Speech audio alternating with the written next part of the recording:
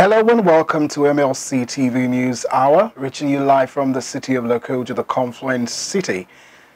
I am Mono Balagbo, and these are the headlines.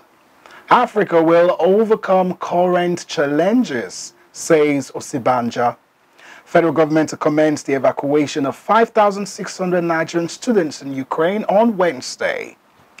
Ukraine fighting escalates despite ceasefire talks. And Leeds United appoints American Jason Marsh as new manager. And now to the news in details.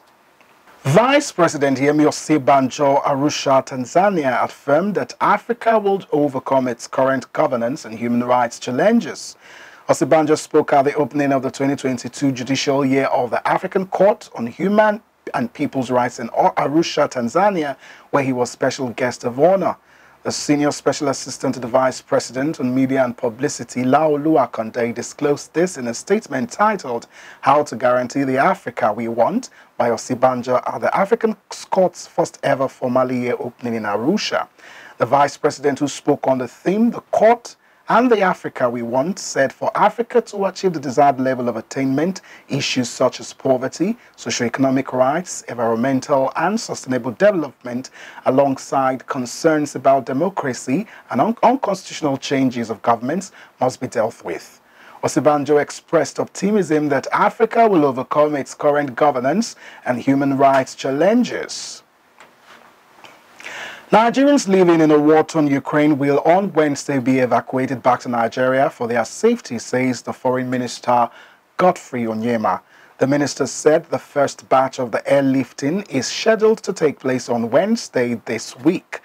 The House representatives had on Monday invited the Nigerian foreign ministers for a meeting at the Speaker, House of Representatives office, Femi Gbajabiamila, to reinforce the position of the legislature on the plight of Nigerians caught in the conflict between Russia and Ukraine. The Speaker said the House of Representatives would give needed support to the Ministry of Foreign Affairs to begin the evacuation of Nigerians back from Ukraine. The evacuation earlier planned for Monday was rescheduled for Wednesday to give enough room for the Ministry, the House and the Nigerian foreign missions in Ukraine, Poland and Russia to complete the formalities of moving Nigerians from inside Ukraine to safe borders with neighboring countries. Gbajabiamila, while commending the ministry for the steps taken far to ensure the safety of Nigerians, the majority of whom are students, however, stated that the country must find ways to quicken its response time to emergencies. He noted that the response mechanisms, including funds, aeroplanes, and other equipments, must readily be on standby to respond to the life-threatening situations such as the invasion of Ukraine by Russia and how they affected Nigerians. Gbajabiamila recalled how the House was left with no choice but to pass a resolution last week mandating its majority leader, Alhassan Ado Doguwa, and the Chairman Committee on Foreign Affairs, Yusuf Buba, to work with the Ministry of Foreign Affairs and proceed to Ukraine by the weekend to facilitate the airlifting of students home. Onyema, while giving the Speaker a situation report, reassured him that things were under control in Ukraine as the federal government had put necessary arrangements in place to ensure the safe return of Nigerians. He disclosed that in the last few days, the ministry, in conjunction with missions, had completed formalities for Nigerians to move to safe border points from where they would be transported in buses to airports in neighboring countries. He listed Poland, Romania, Slovakia, Hungary, and even Russia among the countries to be used as exit points. The minister, who said there were about 5,600 Nigerian students in Ukraine, added that there were also non-students, some of whom might not have been legally documented. Bauchi State Governor Bala Mohammed Abdulkader on Monday approved the appointment of Nuhu Ahmed Wabi III as the 10th Emir of Jamai. While announcing the appointment in Jamai, the governor said the appointment of Nuhu Ahmed Wabi followed due and careful consideration of the names recommended by the kingmakers of Jamia Emirate Council. Bala Mohammed, represented by the Secretary to the State Government, Barrister Ibrahim Kashim, called on the new emir to discharge his duties in the best interest of his people without preference among them. The governor said that the new emir has the best role model in his late father, asking him to copy the exemplary leadership style and qualities lived by, just as he congratulated Nuhu Ahmed Wabi on his appointment. Nuhu Ahmed, who was until elevation the Yerima Crown Prince of Jama, is the eldest son of the late monarch who resigned for more than 50 years to become the longest-serving traditional ruler in northern Nigeria. The Nigerian Broadcasting Corporation has been asked to make policies that are inclusive by engaging media practitioners before unilaterally making regulatory policies to regulate broadcasting corporation.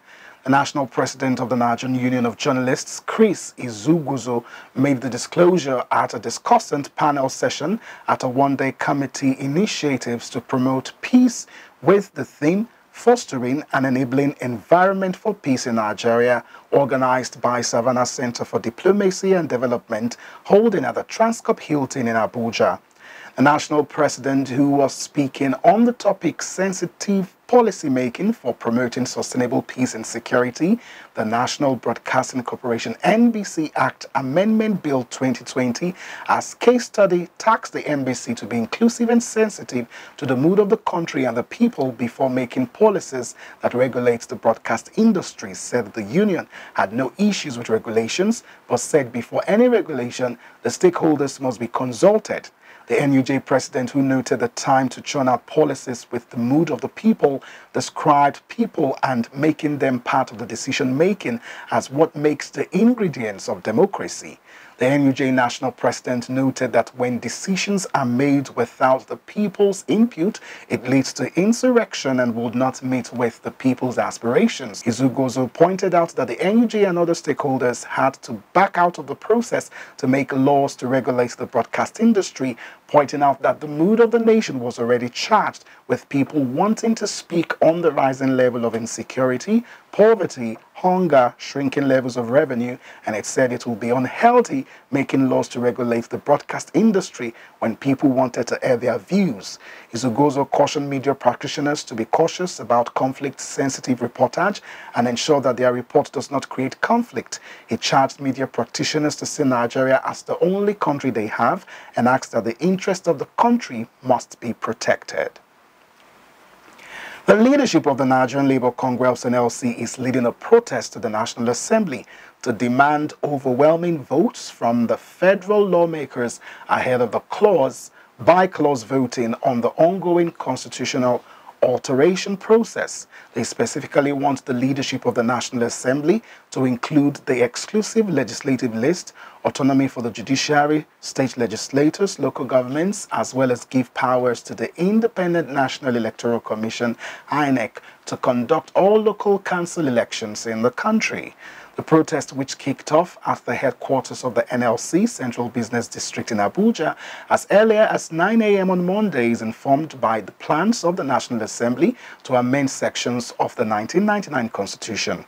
Recall the National Assembly by this week began proceedings to amend sections of the Constitution allegedly hindering growth in the country. President of the NLC, Ayuba Waba, who is leading the protest, said governance at the grassroots level has been mortgaged by a few individuals with vested interest.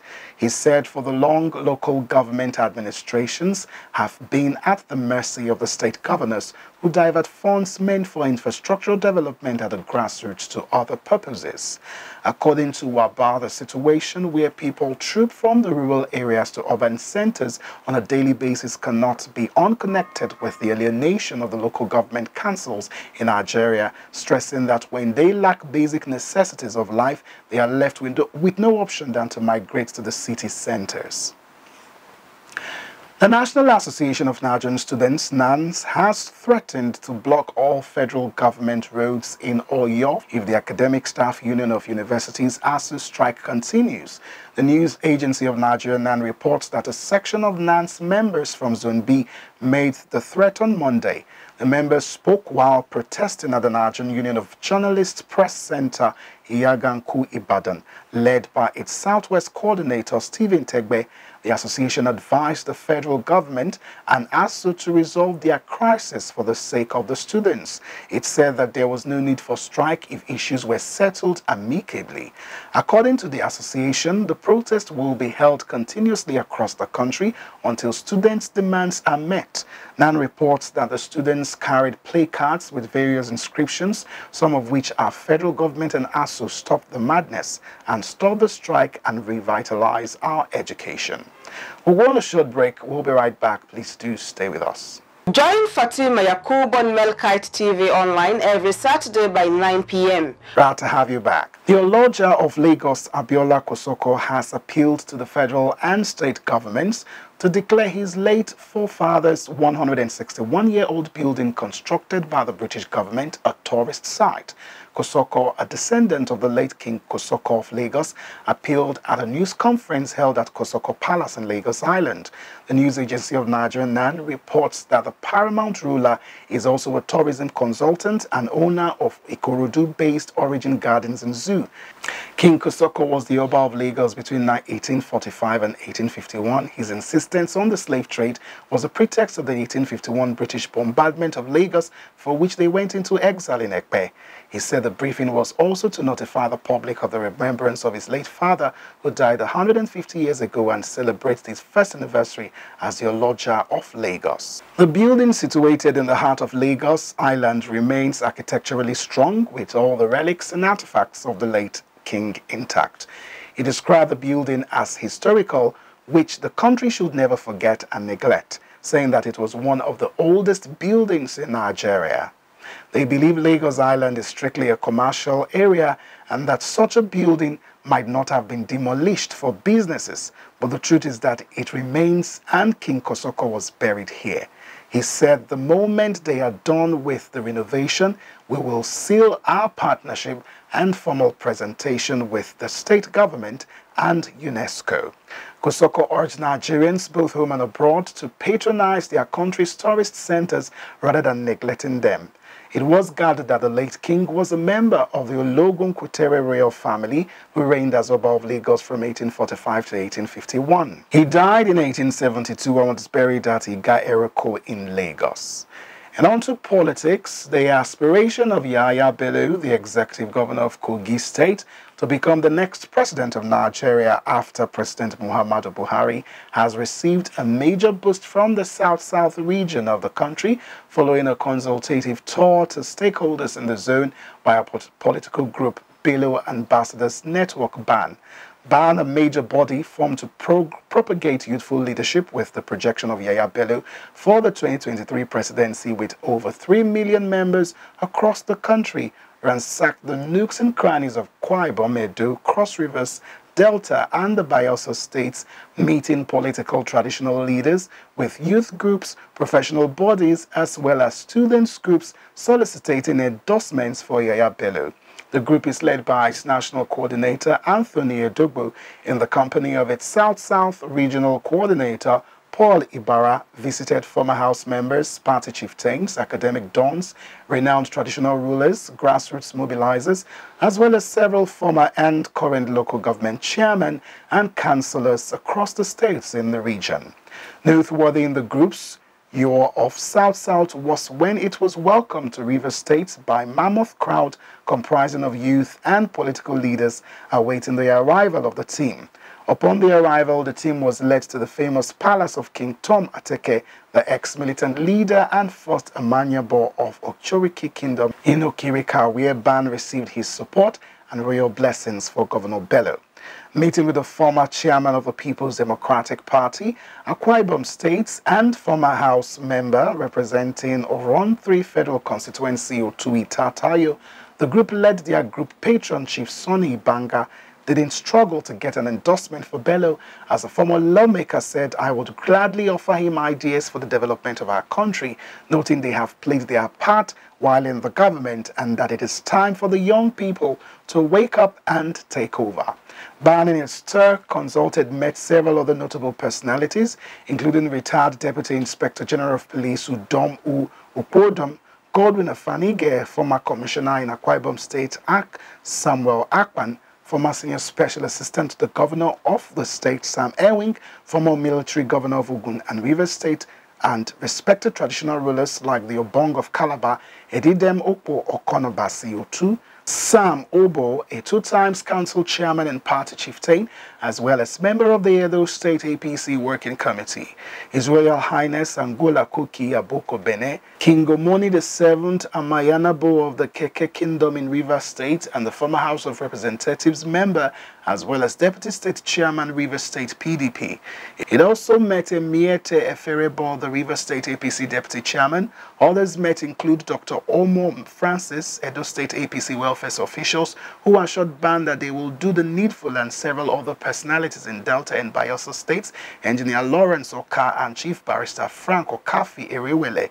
The team met with several groups, which includes the National Association of Nigerian Students South-South Chapter, National Association of Akwa Ibom State Students, drawn from all higher institutions in the state, Igbo Youth Network in Akwa Ibom State, Charging Point International Political Group in Calabar, then Concerned Citizens of Cross Rivers, National Association of Cross Rivers State Students, National Youth Council of Nigeria, Cross Rivers Chapter, and Cross Rivers Progressives Union.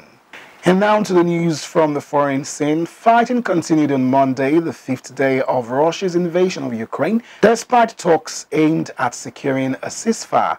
Missile strikes killed dozens of civilians in the country's second city, Kharkiv, while air raid sirens sounded again in the capital, Kyiv. Ukraine's President Volodymyr Zelensky called on the Russian bombardment of Kharkiv a war crime. There were reports of fierce shelling in the northern city of Chernihiv.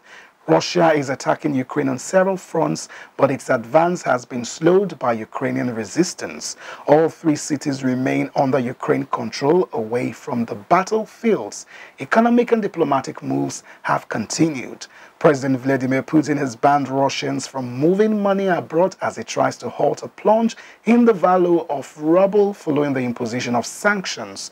And a rare emergency session of the United Nations General Assembly has heard a demand from the Secretary General for an immediate halt to hostilities. And on the northern border with Belarus, Ukrainian and Russian officials ended their first round of talks. There was little expectation the session would bring a breakthrough, but the Ukrainian officials said both sides will now return to their respective capitals for further consultations before a second round of negotiations. Russia said both had agreed to continue talking and will meet again in the next few days. In a late-night address, Zelensky said there were eyewitness accounts of civilians being deliberately targeted during a sustained attack on Kharkiv. Videos shared on social media showed rockets landing in Kharkiv in what some defense analysts describe as typical of a cluster munition strike on a defense urban area. Russia has previously denied targeting residential areas.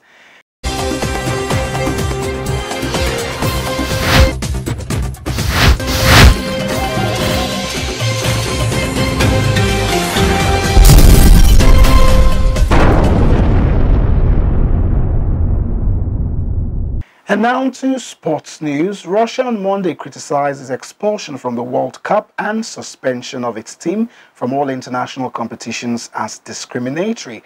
In response to the latest international measures against Moscow for invading Ukraine, it has an obvious discriminatory character and harms a huge number of athletes, coaches, employees of clubs and national teams, and most importantly, millions of Russian and foreign fans whose interests international sports organizations must protect in the first place, the Russian Football Union said in a statement.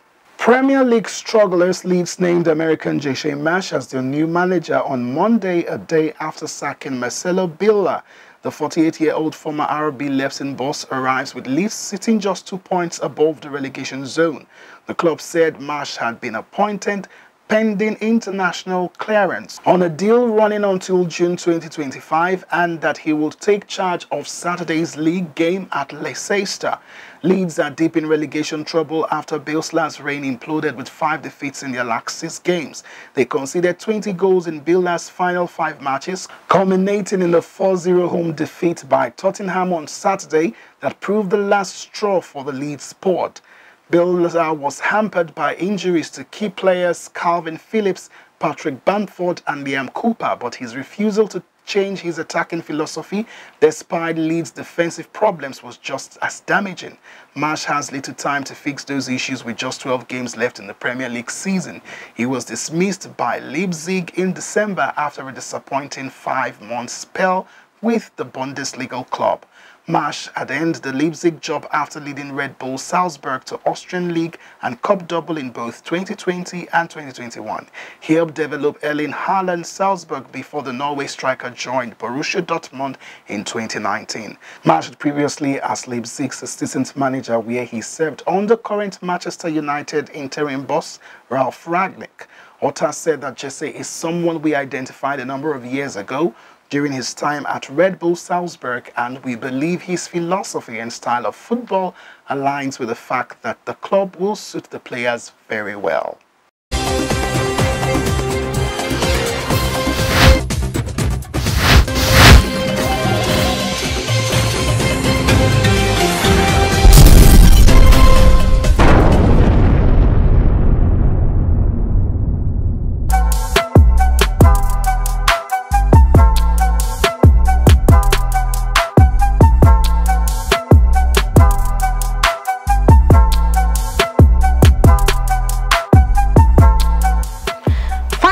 Say is the bedrock of the society. It is everything. Everyone needs a house to live in, but a supportive family is what builds a happy and a successful home. It is Family Affairs on Mlc TV every Saturday by 7 p.m. Join Balagdugu Janet as she takes you on an exclusive interview with guests, marriage counselors, doctors, and many more, where they get to share their experiences, and together we build the society at large. To subscribe to our YouTube channel, log on to Mlc TV or like our Facebook page, Mlc TV. You can also follow us on Instagram at Mlc TV 2021. For adverts and sponsorship, call the numbers displayed on your screen. It's Family Affairs, where we discuss family matters. Coming your way soon on Mlc TV.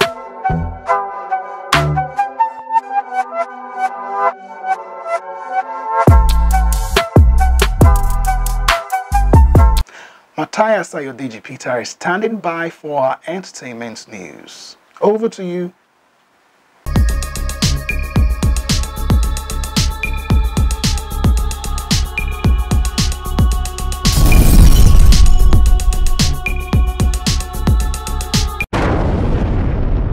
On entertainment news today, in anticipation of his concert at London's O2 Arena, Davido released a promo video with legendary American actor Morgan Freeman as the voiceover. Freeman says in his booming voice, "We rise by lifting others. This is part of his legacy. Everything he does is for this purpose. This music is a way of not just inspiring people, but lifting them."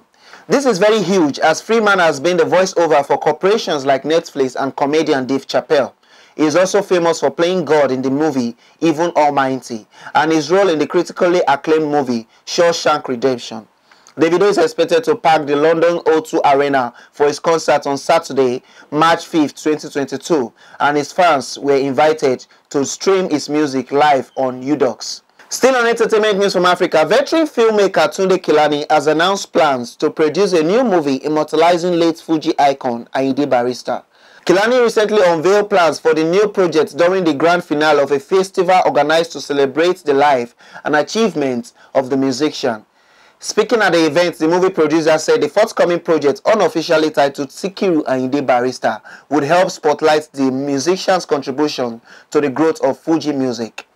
"My decision is irreversible. Barrister deserves to be so immortalized because of his numerous work, which still sets the pace for living Fuji musicians in the market," Kelani said. Born Sikiru Ayinde Balogun, Ayinde Barrister passed away on December 16, 2010 in the United Kingdom after a brief battle with an undisclosed illness. Kelani's announcement comes in the wake of the success of Ayinla, a biopic on the late Akpala singer Ayinla Omowura, which was met with positive reviews.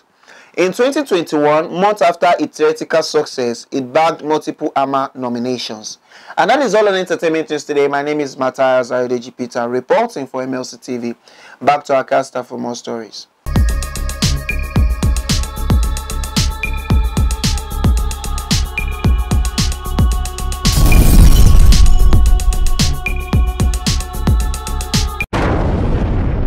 Thanks, Matthias, for the update. And that is all on our news package today. Join us tomorrow evening via our YouTube channel, Mlc TV, to watch our news hour. You could also like and follow us through our Facebook page, Mlc TV, Instagram, Mlc TV 2021, and Twitter at Mlc TV 1. For your event coverage, feedback, comment, or contribution, please call any of our numbers displayed on your screen. And don't forget our special programs designed to educate, inform, entertain, and reform. The programs are Family Affairs Saturday by 7 p.m., Political Arena Saturday by 9 p.m., and Local Government and You Friday by 9 p.m. Don't forget our news is on Mondays to Friday. We are Mlc TV, reaching everywhere, informing everyone. I am Mono Balagogo, and do not forget to be your brother's keeper to build a united and peaceful society together. Good evening and see you tomorrow.